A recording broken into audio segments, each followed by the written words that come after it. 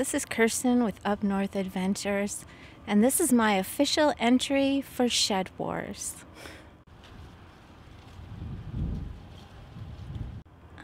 I live in the Upper Peninsula of Michigan, and I am Zone 5. I've lived here since we were Zone 4B, but I've discovered that now we're Zone 5.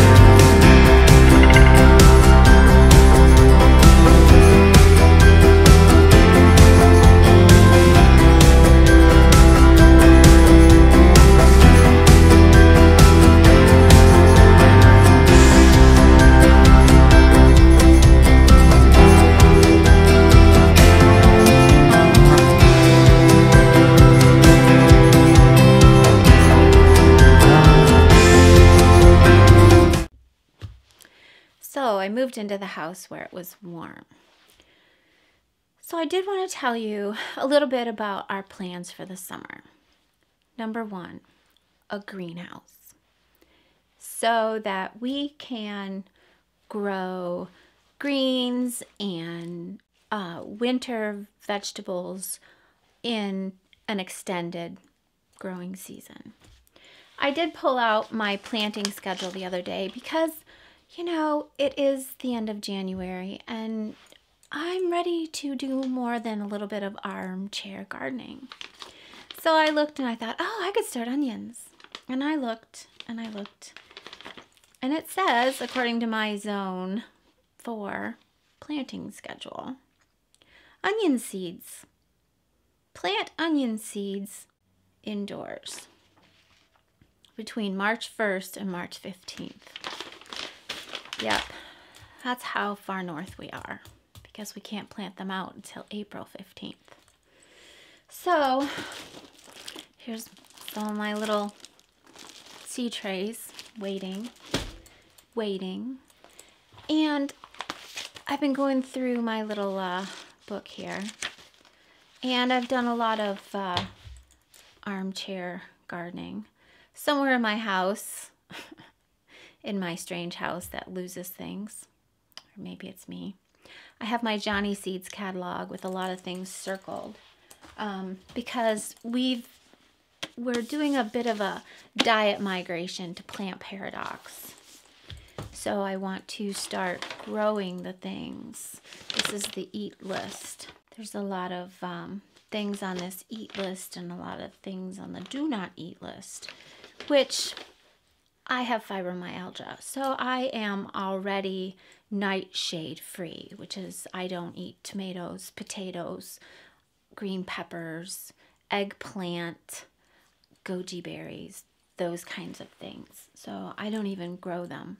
I make all of my ketchups and tomato-based foods and sauces out of carrots and beets. So I've kind of changed all of my growing habits to carrots and beets. So that's kind of what I'm doing this year too, and I want to grow a lot of that stuff in the greenhouse to extend that growing space.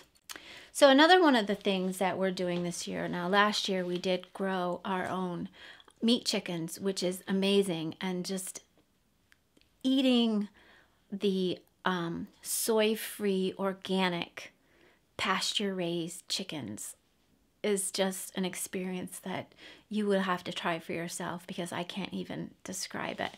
But we're going to expand this year to turkey. So we're going to grow some turkeys along with our meat chickens this year. And I don't know if we're going to try anything else. We kind of discussed geese and ducks, but I know we're going to do some turkeys.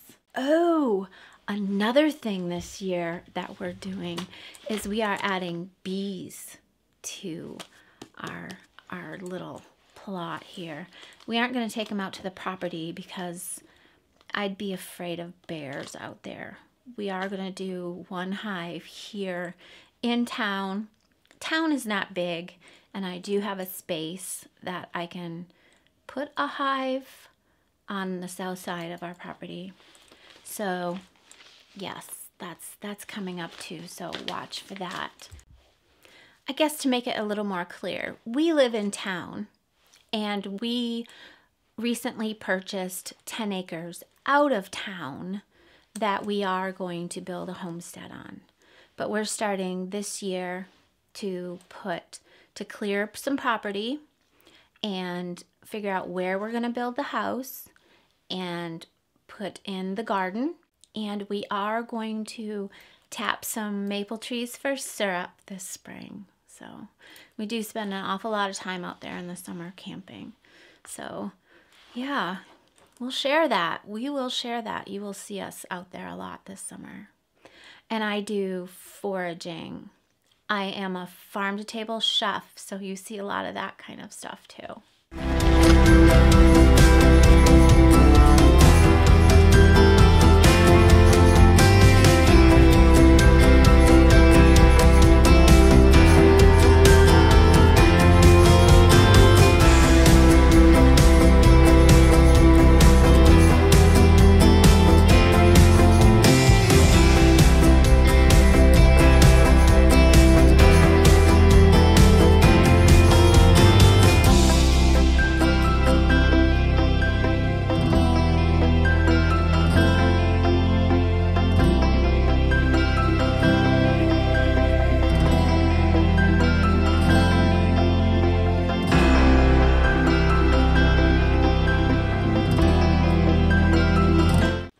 I do want to send a special shout out to Wild Edibles.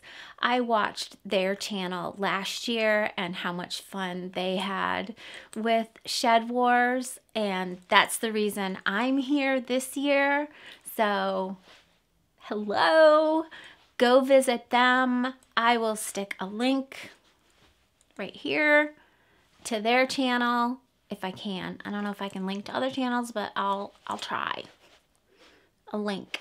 If not, it'll be down below. But go visit them and watch all of their Shed War stuff too. Hilarious. Love them. So I kind of fell in love with these green drinks. I don't quite use the same recipe as in the book. They use romaine lettuce, and I am not a fan of romaine lettuce. I buy this organic baby mixed greens, and it has all of these different yummy red baby greens and beet greens and radicchio. So it's got spicy stuff in it. So I put half avocado and some filtered water and as many of these greens and spinach that I can get in here. It's just good. And then I add some hemp hearts and a little bit of lemon juice. I add some aloe powder. Sometimes I add like beet powder. Yeah, just kind of boost that nutrition so that I get as much possible. And some salt and pepper. I use Himalayan salt or Celtic sea salt just to get as much vitamins and minerals as possible. And yeah, I love this stuff. It's good. The recipe has like, I don't know, stevia, which I can't see this as a sweet drink. Ooh, it's a savory thing to me, so salt and pepper. Can you just imagine how much vitamin K you're getting here? Oh my gosh, people go to the doctor to get vitamin K shots for their heart health. Do you imagine? This is like having a whole I don't know, infusion of vitamin K. Here's your infusion of vitamin K. You could add garlic. Oh, yum. So good. All gone. All gone. So I was at the big box store the other day. I got this notebook on sale. It was in the sale aisle. It's one of these dot ones. I haven't gotten one before because they were so expensive. But this one was $2. So this is going to be my garden notebook this year. Haven't even written in it yet. So all my dreams, all my plant things are going in this book. So I always tend to leave them like sitting out in the yard in the rain, but it's okay. It's all good. So I'm looking forward to this year. It'll be fun. I appreciate you watching. Welcome to SHEDWARS21. I'm so happy to be a part of it. And we'll see ya. Take care. Bye.